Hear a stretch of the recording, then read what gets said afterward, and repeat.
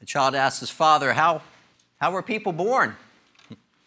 So his father said, we had Adam and Eve, and they had babies, and when their babies grew up, they made babies, and so on and so forth. That same child ran to his mom and asked the same exact question. The mom said, well, we were monkeys, and through the process of evolution, we became what we are today. So the child ran back to his dad and said, Daddy, Daddy, you lied to me.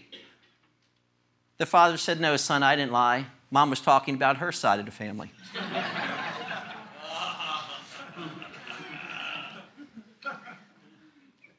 How people within a family receive the Word of God determines whether they will experience peace or family feud.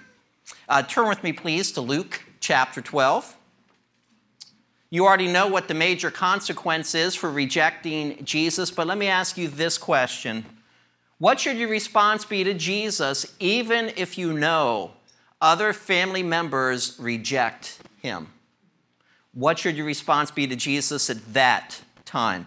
As we're looking in Luke chapter 12, last week, Jesus had given instruction for his saints to be faithful until he returns. Now picking it up in verse 49. This is Luke chapter 12, verse 49. I came to send fire on the earth, and how I wish it were already kindled. But I have a baptism to be baptized with, and how distressed I am till it is accomplished. Do you suppose that I came to give peace on earth? I tell you not at all, but rather division. For from now on 5 in one house will be divided, 3 against 2, and 2 against 3. Father will be divided against son, and son against father, mother against daughter, and daughter against mother, mother-in-law against her daughter-in-law, and daughter-in-law against her mother-in-law. Would you join me in prayer, please?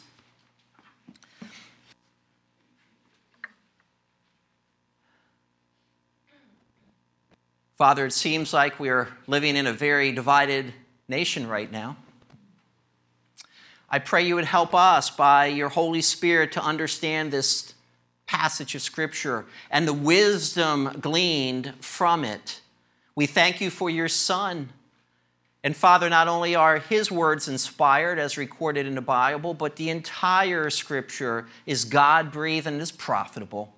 So Father, may that word that is eternal connect with every heart today, and may we have each heart bow before you as a result. I ask in Jesus' name, amen. May I ask you to start out, is there a contradiction here?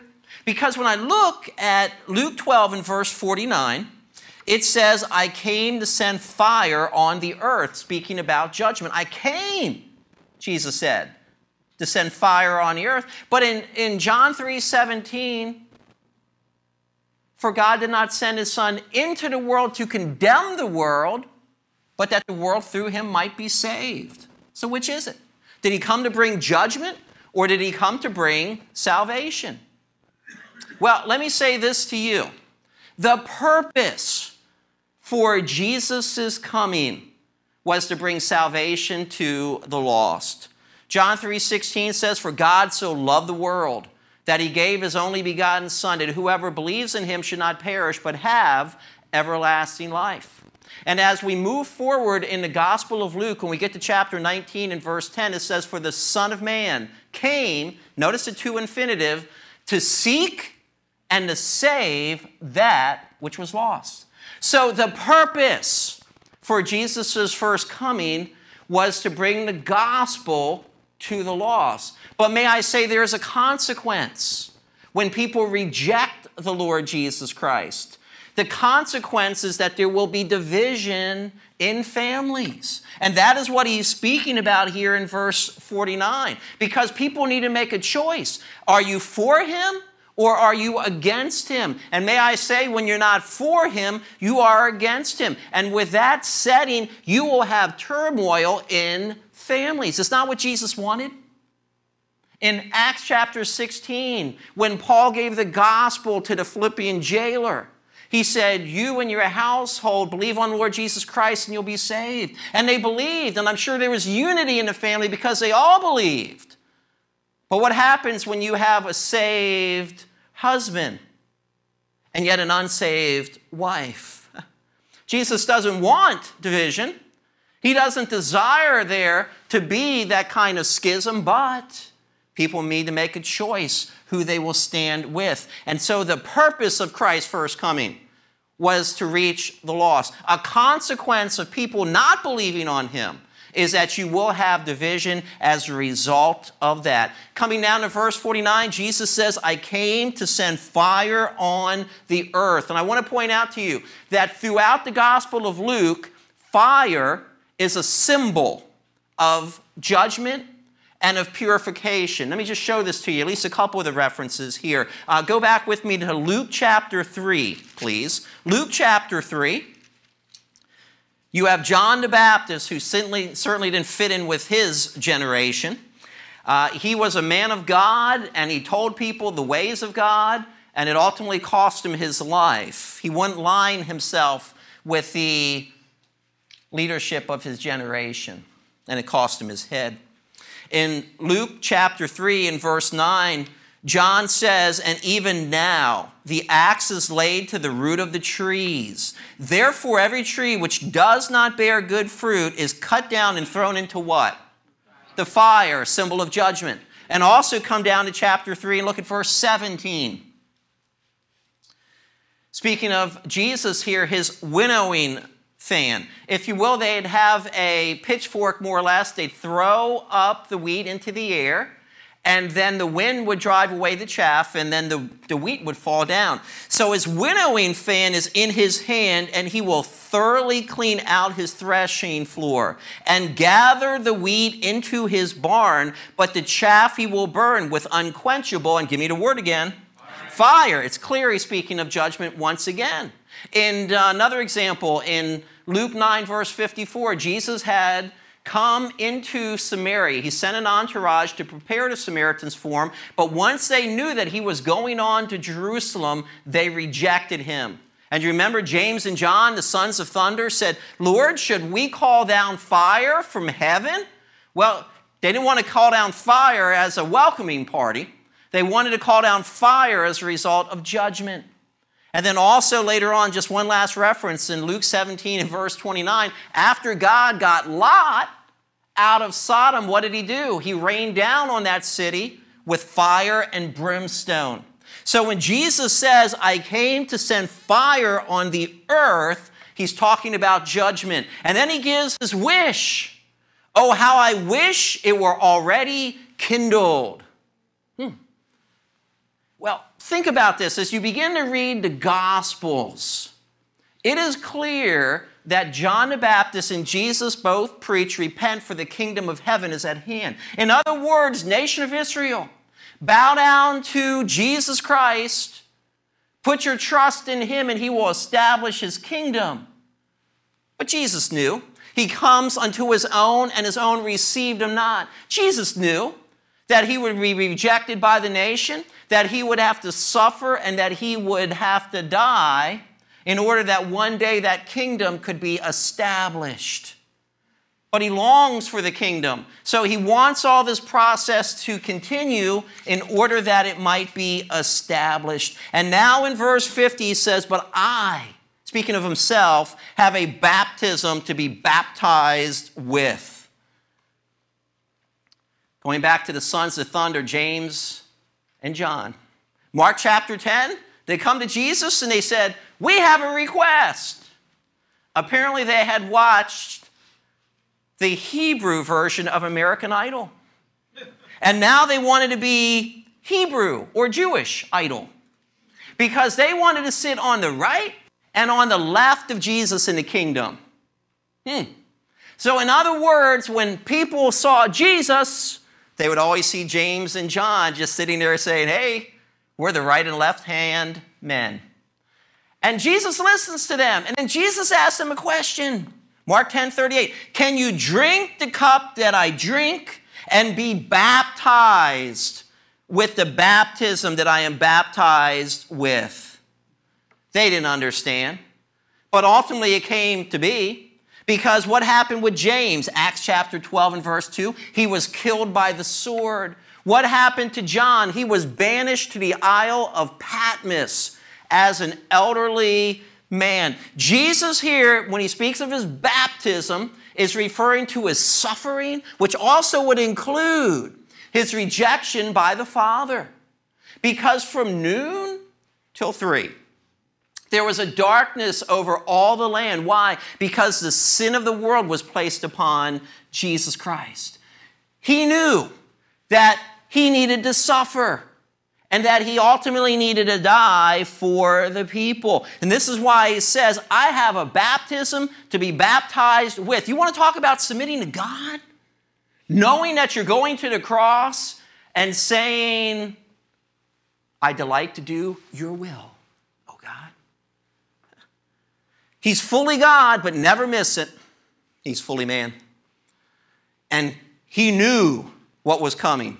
And this is why he says, and how distressed I am until it is accomplished. The Greek word distress comes from the preposition affixed to a verb, and it has the idea to press together. He's pressed in the same way Paul was in Philippians 1 in verse 23.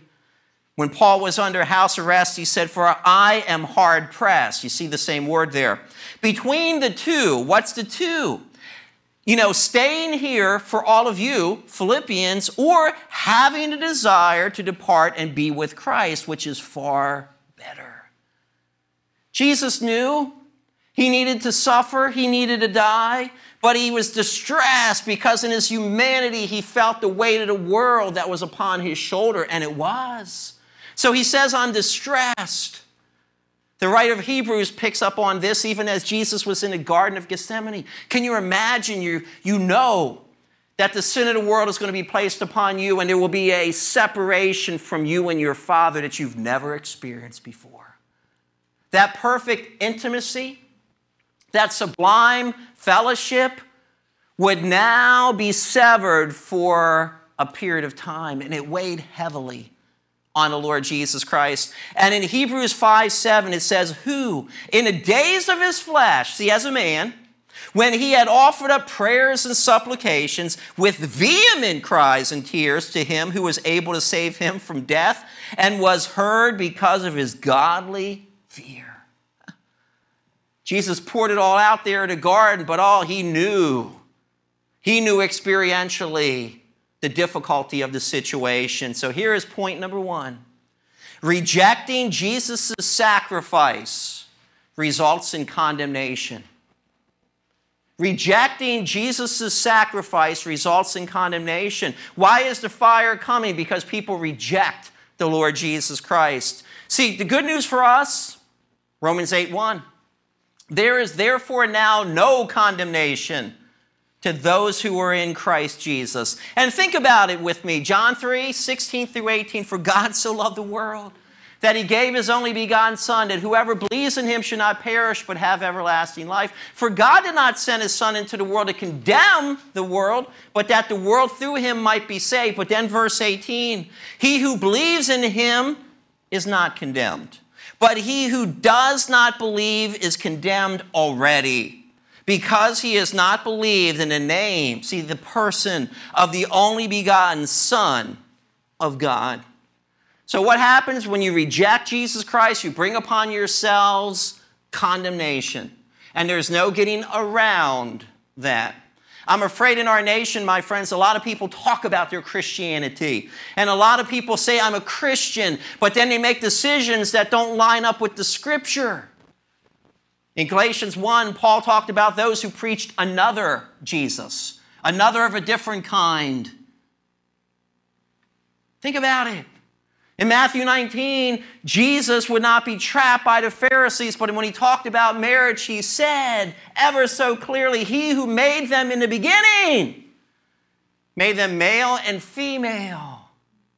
There are so many folks today who are naming the name of Christ, but yet their practice betrays the very word of God.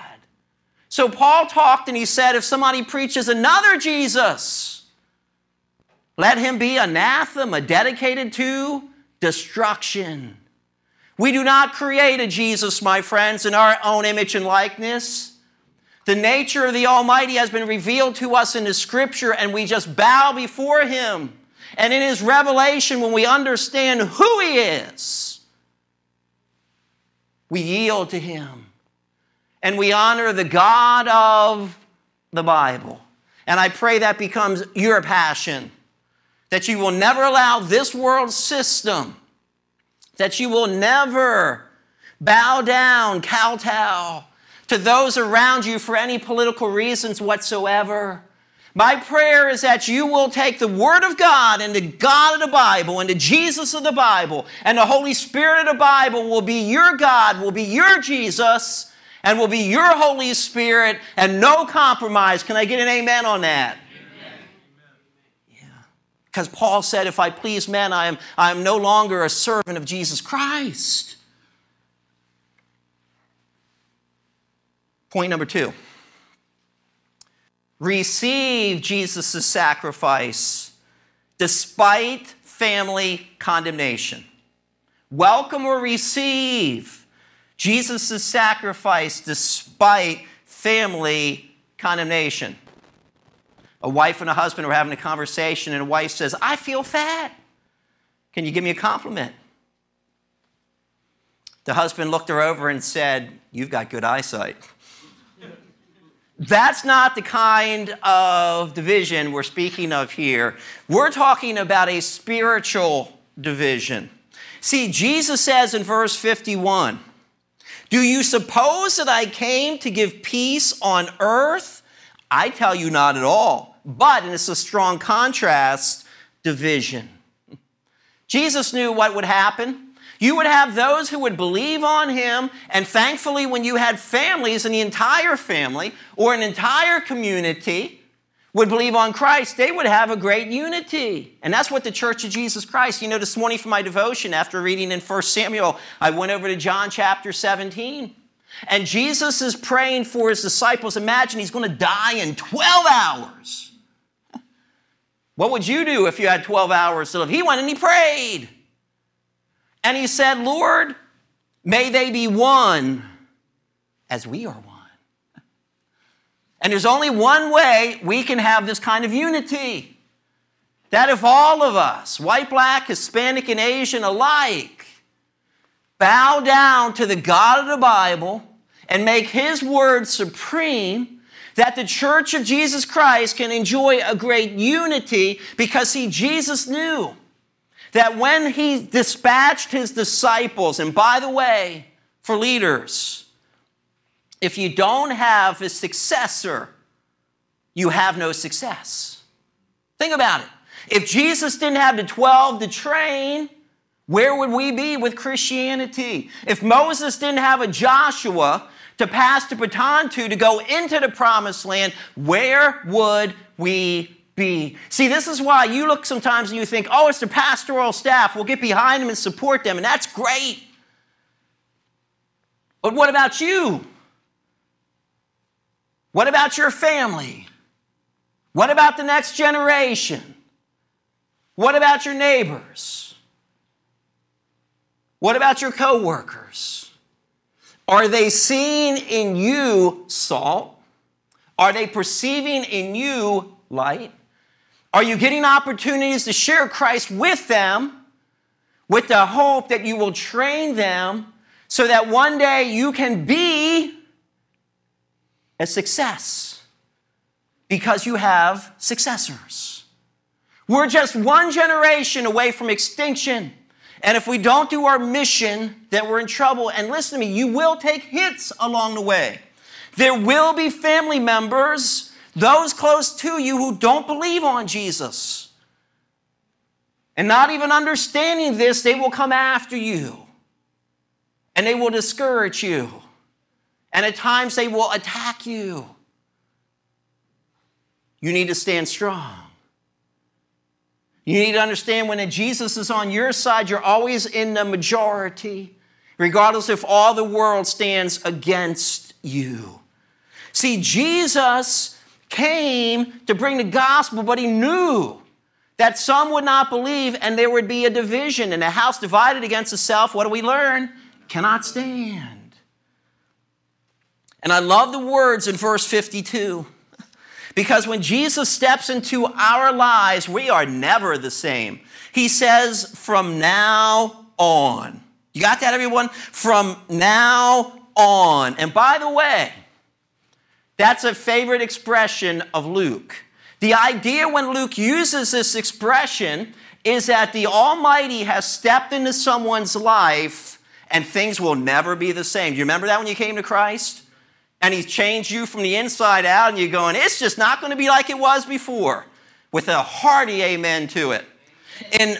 In the same gospel, chapter 1 and verse 48, when Mary understands that God has planted within her womb, via a virgin birth, the Messiah, she says, for behold, henceforth, literally from now on, all generations will call me blessed. She understood that the all-powerful one had intervened in her life and that things would never be the same. In Luke chapter 5, same expression is used. The multitudes are pressing the Lord Jesus Christ. He's by Gennesaret, the Sea of Galilee. Sees two boats there, and he gets into one boat and he says, Peter, launch out a little bit so he wouldn't be trampled underfoot. And he preaches and he teaches the people. And when he's done, he looks at Peter and says, now, Peter, launch out and let's go fishing. And Peter's going, Lord, should have seen the one that got away. We were out all night and we caught nothing. But nevertheless, it's your word, I'm going. And Peter was obedient, caught so many fish. And then he understands just how wicked he is. He's starting to perceive who's in the boat with him. And then Jesus says, do not be afraid. From now on, you got the expression, from now on, you will become a fisher of men. In other words, your life is never going to be the same because I'm going to train you how to go and catch people. That's the expression that is used here in verse 52. Now, notice with me, please, the second half of verse 52 and verse 53, because these are very alarming words. 3 against 2 and 2 against 3. So you got 5 in a house. That's a division, is it not? And he continues, and he gets very specific.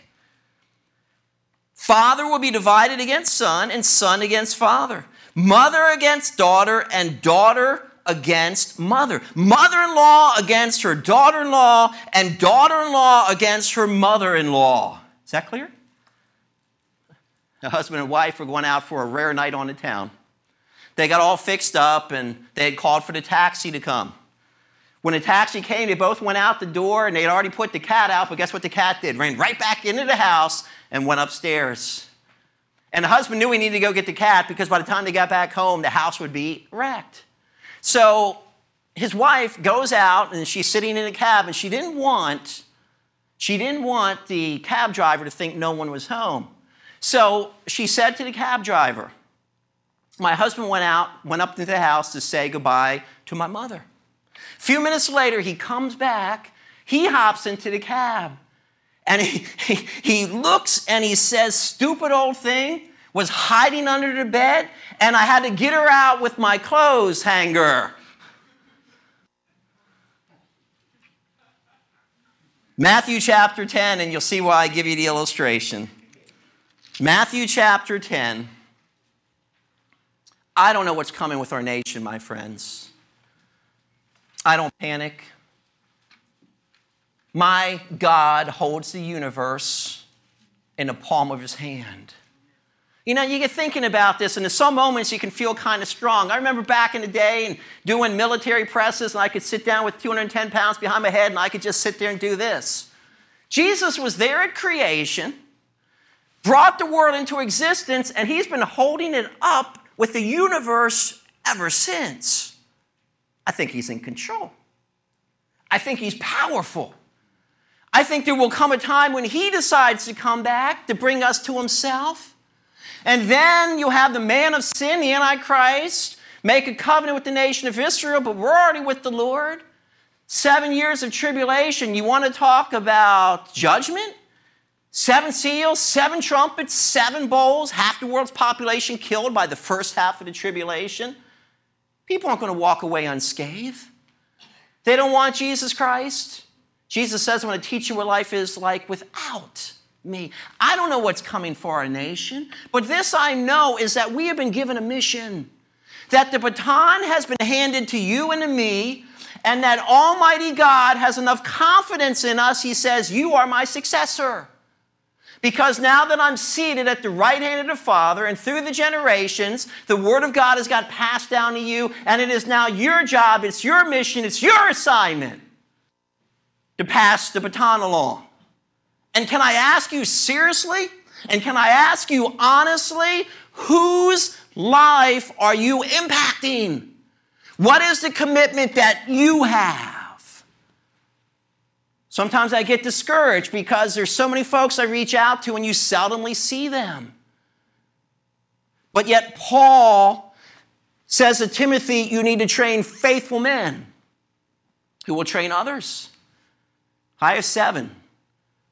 I have a program for 7 guys that I'm investing in and I'm pouring myself into. Some are white, some are black, some are Hispanics, because I want them to be here to be successors to me.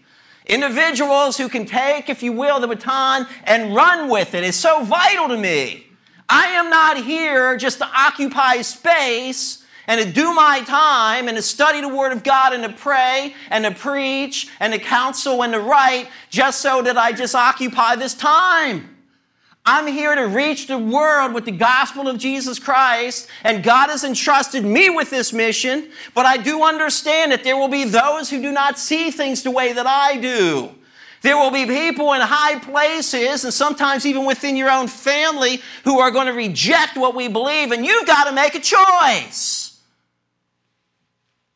Who are you going to follow? Matthew chapter 10, verse 34. Are you with me? Do not think that I came to bring peace on earth. I did not come to bring peace, but a sword. For I have come to set a man against his father, a daughter against her mother, and a daughter-in-law against her mother-in-law. And a man's enemies will be those of his own household. He who loves father or mother more than me is not worthy of me. And he who loves son or daughter more than me is not worthy of me. Well, that's pretty personal, isn't it? It's pretty clear. You're to love the Lord your God with all your heart, all your mind, all your soul, and all your strength, and you demonstrate that by loving your neighbor, period. Verse 38. And he who does not take up his cross and follow after me is not worthy of me. See, and to pick up the cross was to identify with suffering and death. You identify with Jesus, you can expect that you're going to take some hits. But your life is a vapor. You're going to go from one decade to the next, to the next, to the next. Before you know it, if Christ doesn't come back, you're with the Lord. Is how it works.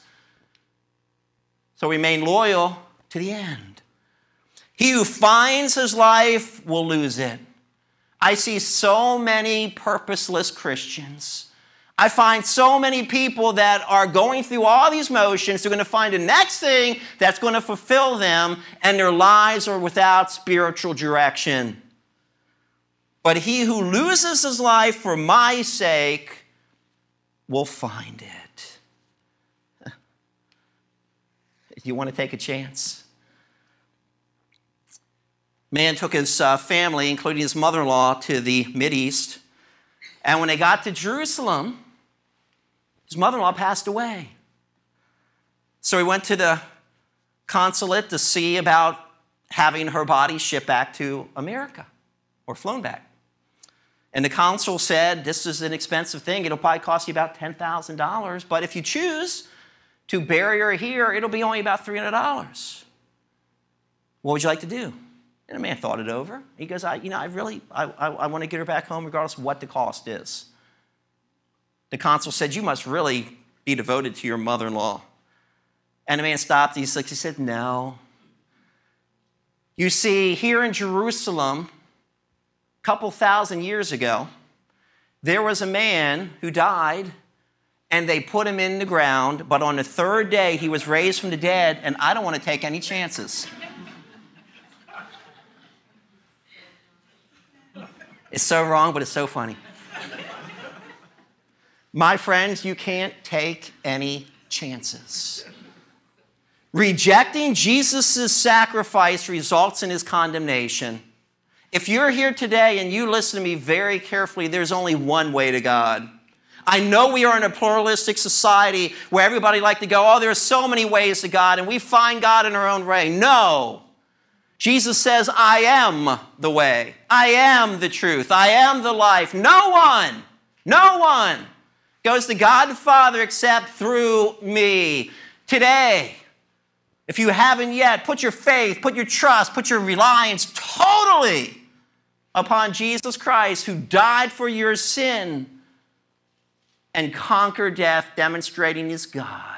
He became your substitute, and that's why he went to the cross. You could never earn your salvation. If you had 1,000 lifetimes to live and you did good works for those 1,000 lifetimes, you will never merit eternal life because it's a gift. Would you receive the gift today? See, the wages of sin is death, but the gift of God, free gift, is eternal life through Jesus Christ, our Lord. Would you right now, where you're at, put your faith in Jesus Christ and say, I receive your free gift. I believe you died for my sin and you conquered death, and I take it to myself today. See, but we saw number 2, receive Jesus' sacrifice despite family condemnation. For all who live godly in Christ Jesus shall suffer persecution. And when you start to, at the point where you know the Almighty is intervening in your life, and from now on, you go Christ first. Oh, and you're going to have conflicts. You're going to have scheduling issues. You're going to have all the unsaved want to dictate for you when and how to do things. And you need to become a Joshua. You need to have the boldness. You need to have the audacity to say, but as for me and my house, we will serve the Lord. Amen. And some of you are too afraid of your families. See, I know something, that leadership is influence. And if we can't put our influence upon our families where they respect us, then don't ever expect to export it. Unless we draw the line and say, I'm going to do it here and I'm going to do it now. Why do you think God came to Abraham? Gave him that precious son and said, now, Abraham, sacrifice him. I want to see if you love me and you believe in me supremely. I will have none other ahead of me. And he went, and he took the knife, and he was willing to sacrifice his son. And then the voice comes, don't do it. Now I know that you love me because of what you have just done.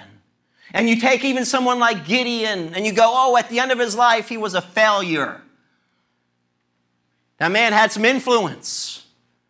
God came to him and said, listen, your father has an idol, tear it down. And some of you are too afraid of those in the family that are holding on to idols to tear it down. You won't stand up to mother or father. You won't stand up to son or daughter. Or you won't stand up to the power broker uncle or the strong aunt. You won't do it. And Jesus says, if you love father or mother, if you love son or daughter more than me, you are not worthy of me. So I ask you today, are you ready to say, I'll tear down the idol? Are you ready to say, I will be obedient to whatever my God shows me. And you know, when Gideon did that, later on, when it came time to go fight others, he had so many volunteers who wanted to follow his leadership that God had to dwindle them down to the 300. You remember? Leadership is influence. And some of us need to understand if right now we're like Lot. God says, get out of Sodom. And we go to our sons-in-laws, those probably betrothed to his daughters, and said, God's going to destroy this place. And they laughed at him.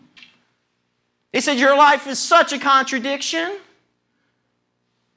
And they perished there in that city.